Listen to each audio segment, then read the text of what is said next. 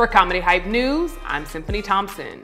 We're right in the middle of the Democratic National Convention, proving that this election cycle is in full momentum. Last night, the Obamas would attract attention after giving speeches that will simultaneously endorse Kamala Harris and roast Donald Trump. After Barack's joke towards Trump, comedian Jeff Ross would respond by saying, "Perfect delivery." Now, while some people enjoyed the DNC, there were a few Black Trump supporters that did not. Today, we have our very own Comedy Hype analysts, Lab Love and Marvin Hunter, on the show to talk all about it. But before we get started, I must mention the upcoming Greenfest Festival, thrown by the HBCU Green Fund. Now, Greenfest will have music, food, spoken word, comedy, and activities for all ages on Saturday, September the 7th at Truly Living Well Farm in Atlanta. Please visit the Instagram page of the HBCU Green Fund for more information. Now let's take a look at these clips. Here's a 78-year-old billionaire who has not stopped whining about his problems since he rode down his golden escalator 9 years ago.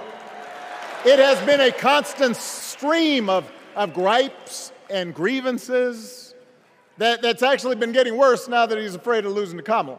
There's the childish nicknames, the crazy conspiracy theories, this weird obsession with crowd sizes. It just goes on and on and on. Now, unfortunately, we know what comes next. We know folks are going to do everything they can to distort her truth. My husband and I sadly know a little something about this.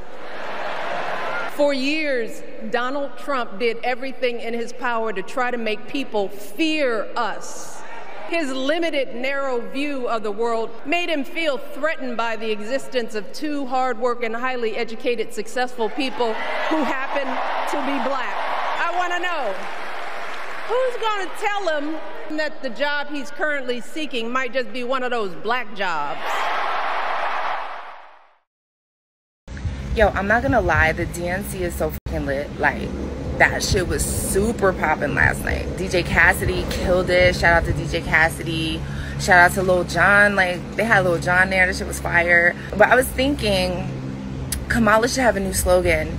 It should be, let's manipulate Americans into thinking that everything is all good and everything is just funny and laughs and joke, cool ass music.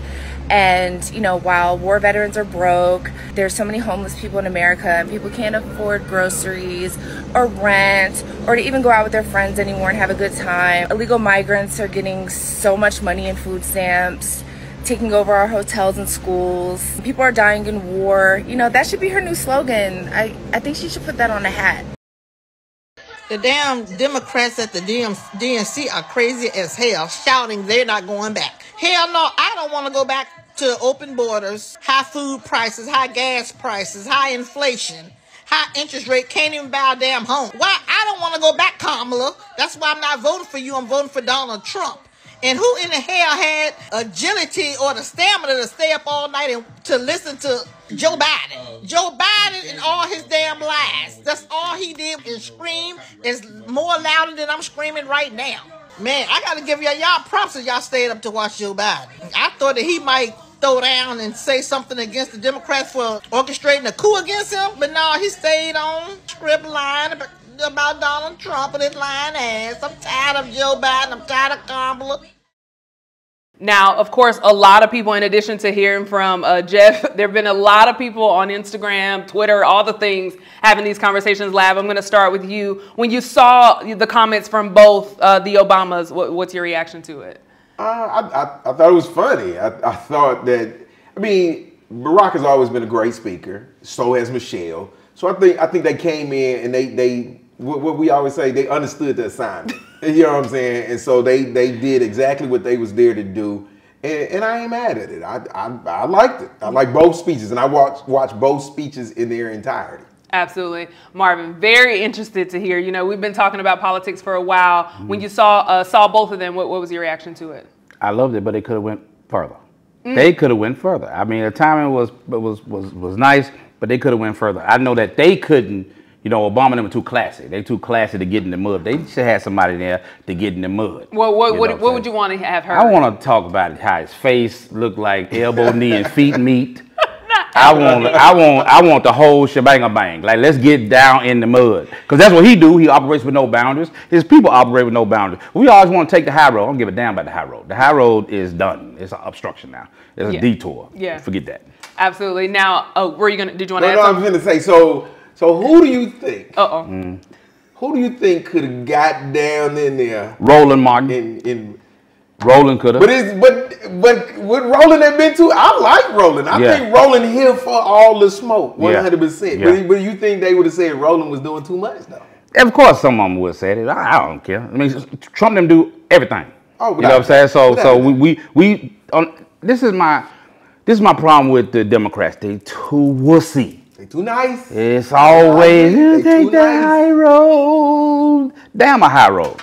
Let's take the muddy road. Let's get down. Get dirty. Let's get with the smoke. Let somebody get slapped out here. You know what I'm saying? No violence.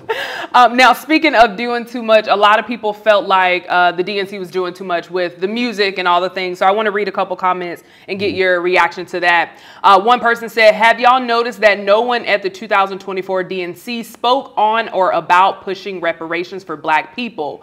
Yet they're pandering hard AF to the Black community. Let that set in. Someone else said the Democrats haven't even offered Black folks anything other than Black faces and white spaces and a great performance at the DNC. And is our liberation not tied together?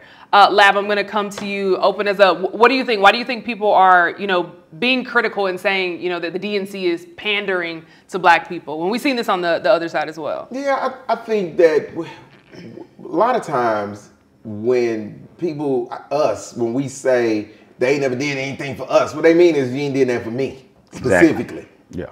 Yeah. Because your life is in shambles, but you don't take no responsibility for how you put your life in shambles. And so somehow it's this boogeyman over here that got your life the way it is. So I think that's that piece of it. And at this point, one, the DNC is not over. Two, Kamala has not done her speech where the last day, whoever's chosen, that's what they do. They lay out their policies the last day. So the fact that hasn't been done yet, that doesn't mean anything yet because that's clearly coming because that's always been the format of it. And I just think that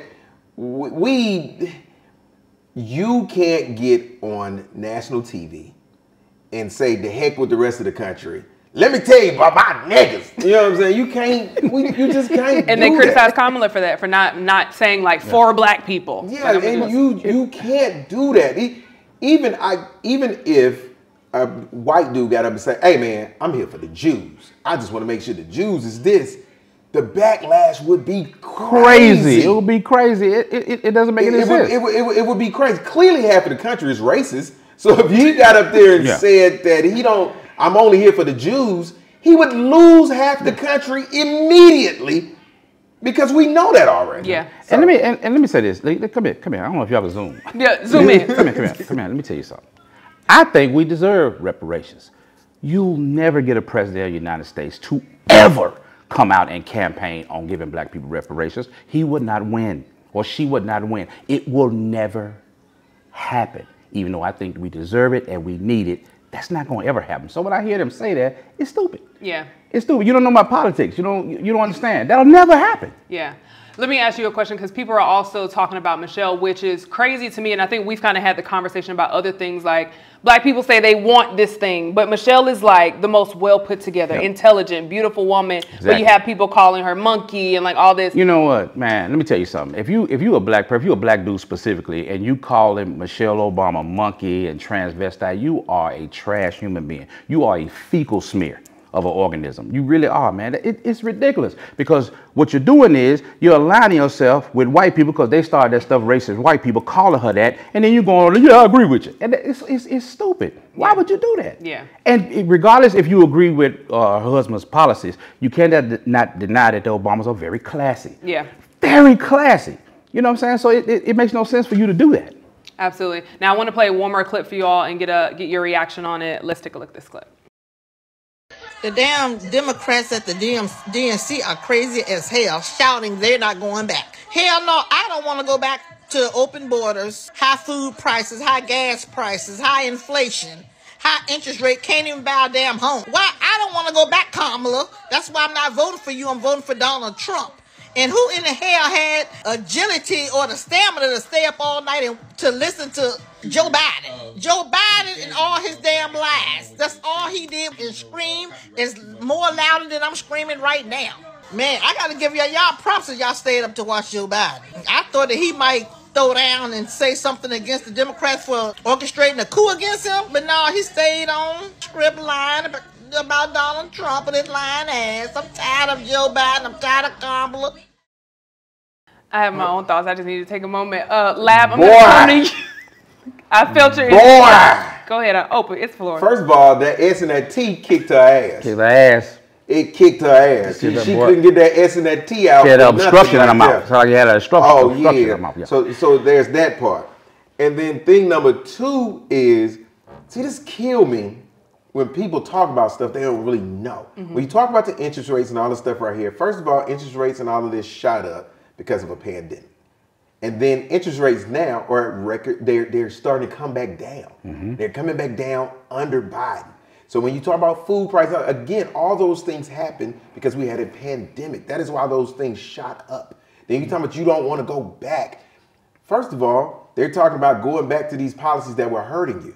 So you got a problem with going back, but you don't have a problem with making America great again. Mm-hmm. And when America was great again for white men, your ass was in chains. Yeah. Your ass couldn't drink out of certain water fountains. Yeah, exactly. Mm-hmm. Your ass was a second-class citizen. That's the great America that they talking about, that you all gung-ho to vote for. Hey, if you don't sit your goof ass down somewhere. And they don't understand, it's ridiculous because, like, you know, I was telling y'all before, like, you know, I know a dude who said, they ain't did nothing for me, I still got potholes in front of my street. Self. Negro. What you think, the president's supposed to come down and fix your street? Yeah.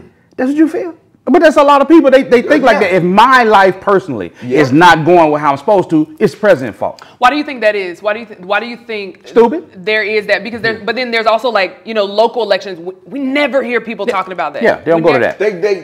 They never. I'll give you an example. In my neighborhood, I'm zone rule. So there was a 18-wheeler being parked on the grass. And I saw the 18-wheeler parked on the grass. I was like, dang, why would you do that? That's so ghetto, da-da-da. And so I called code enforcement, as they had been doing it for like 2 weeks. And so the lady was like, yeah, we heard about that, but we zone rules, so it's okay. It's not a problem with that. But clearly, I wasn't the only person complaining about that. So about a week to 2 weeks later, the city council passed an ordinance that made it illegal to park that 18-wheeler on the grass. So the change in our neighborhood and the change that everybody wanted happened in a 2-week period with local government. Mm-hmm. Yep. And there's people out here complaining about the system. You don't know who your city councilman is. Nope. You don't know who your mayor is. Nope. You ain't never been to no city council meeting before. You know none of these people. You don't even know the state representative that covers your area, but you out here angry. Yeah. And you complaining, but you're not even participating in this system that you mad about. This is... It works your nerves. It works your nerves. I'm at the point, like the lady you just played. I'm not interested in trying to convert nobody. I know I shouldn't say that, but I don't care if you vote. I'm gonna vote. I'm gonna do what I'm supposed to do. I'm not sitting up here gonna argue with nobody, man. She already has a mind made up. That's her. She do whatever she gonna do. Right. You know, I'm not gonna sit up here and do that. I'm not gonna dignify stupidity with that debate. And that's why I tell people online all the time. People say social media messing with my mental health. Well, why are you going back and forth, people? Correct. Block Get off. Block them. Yeah, get off. You grown. Block them. You know what I'm saying? Now, I want to play one more video, then Lab, I want to talk about, speaking of social media, I want to talk about something on your social media, but first, let's take a look at this last clip.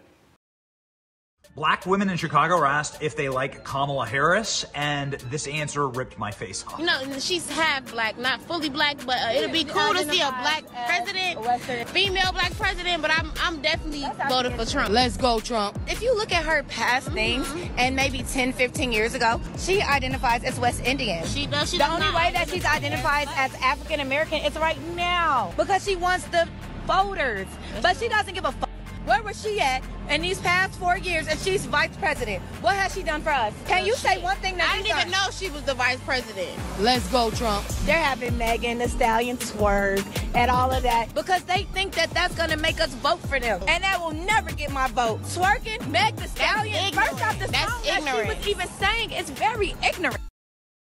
I'm gonna try to roll into this because it does aggravate me. Like, ignorance sometimes just aggravates me because so many times people pay attention to headlines that are like constantly being ran, not knowing that sometimes people can create Instagrams, people can pay people to like put things in front of you so that you can believe it. So it just makes me feel, and I'm coming to you and talking about your Instagram post as well, that people are focused more on feelings than the actual facts, because I saw your post where you had facts behind you, and when we were talking, I kind of heard you like how people responded to you with feelings of other people, and that's what I feel like I'm hearing from clips like this. Like, what are we saying, Lab? I don't even know. First of all, see, words matter. She says Kamala identifies as West Indian. First of all, West Indian is in the Caribbean. Her mother is Indian from India. Those are not the same type of Indians. Genius. But then you want to say somebody is ignorant. You are ignorant. So that's that piece of it. But yeah, feelings over facts. Like, you know, they come at her and they use these things. Like, one of the things that's on my page, I was talking about, you know, she made a statement, you know, I won't do any legislation specifically for black people. You won't hear me say that. And so then people's like, well, why we can't get no legislation specifically for us? You did it for the Asians. No, they didn't. It was a COVID-19 hate bill is what it was. And it has been nicknamed the Asian hate bill because it was meant to, the spirit of it is meant to stop hate against Asians. Donald Trump said that China caused COVID, so people started attacking Asian people. Like, this is why we going through COVID, because of y'all.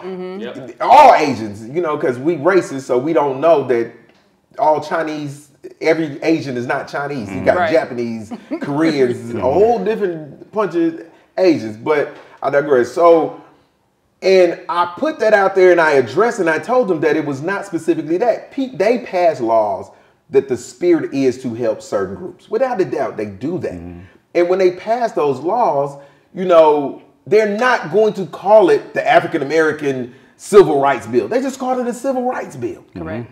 They're not going to call it the Jewish hate bill. They're just going to call it a Jewish bill and then put the things in it to help the people that it wants to help, because you just can't do that.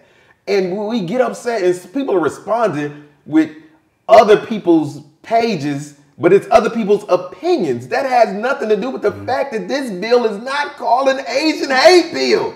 Right. You can't change that fact that that's not what this is. And also they say, well, you did it for the gays, but they did do it for the gays. They did do it for the gays. The LGBT, what it was they added the LGBT, they added a protection under the current civil rights bill for the LGBT plus, and I know I'm leaving out some letters. Alphabet. The alphabet people. They added them as to one of the they specifically identified them, just like in civil rights bill, they identify minority groups. So they added them to those. But there is not a specific bill for them, like people are saying there was. So when you say they did it for them, no, they didn't. And then I heard somebody say, well, they let them get married. Are you serious, dog? Why do you even care about that? Why do you even care? Yeah, it blows my mind too, especially when I do hear the rhetoric of like Kamala saying like, oh, she's not going to do anything for black people. I don't think, first of all, take policies, like just common sense. A black woman coming on a stage like the Breakfast Club, who has that large of an audience, to say, hey, I'm a black woman and I'm only going to do something for black people. Like, I personally, just given history, I feel like they would take her out. I just feel like she wouldn't be able to get elected. It has shown black people that stand loudly for black people, they take them out every time. So when I see people talking about, oh, Malcolm X, like, what happened? Like, come on, like, let's talk. Like, if we're going to talk about it, let's talk about it. But let's be smart, too. So, chess instead of checkers. And Malcolm X is not all the way black. But people love. And you want to say about what she. At first, I don't care. I don't give a damn. I don't give a damn if she's purple. Yeah. With webbed feet. Yeah. She ain't the Orange Man. Correct. She ain't elderly Homelander. And it doesn't negate what Malcolm. It doesn't negate what Malcolm X did, what he stood for. Where we get so hung up on like, oh, you know, the girl saying like, oh, well, she's not black, but like you said, a Malcolm X, Bob Marley. These are huge figures in our community, but they still did what they did for the community, regardless of what's the light-skinned actor who gave the speech? I think it was at the BET. What's his name? Jesse Williams. Jesse Williams. They went crazy. Oh, Jesse, you stand for black people. Right? Yeah. Jesse mixed. Yep. So what are we really mad at? Jesse mixed. Yep. You know, I mean, people in our society, niggas, like, you know, it's weird. Let me ask you something simple. Do you think that black people just complain to complain? Are we natural contrarians? I do feel like it, because I feel like we've gone through a lot as a people, and I get it. It's like some things I get, but sometimes we're just upset because of this thing that's in the back of our head, whether it's PTSD. I know once we were having a conversation, whether it's like PTSD or whatever it is, it's like the natural instinct is to question it, which is fine. I don't have an issue with the questioning, but my thing is when you question and just put it out there. You don't question and go do research. You don't question and ask questions. You're just questioning just to complain, and then I'm upset, but what are you doing? What are you doing about it once you question it? What are your thoughts? I think I think we question stuff. We're skeptical as hell, and I think one of the reasons why we're skeptical as hell is because we have been failed. The system, so many systems in our country have failed us. The medical system has failed us. The political system is failing us. The law enforcement is failing us. So we get failed on so many different levels. So I get how we can be skeptical, but the problem is when you address the skepticism with facts. We still don't want to listen to the facts. But still, but still though. No, ain't no but still, dog. Ain't no but still. But it seems to me that Negroes don't like Negroes that too many other Negroes like. It's like it's a ceiling.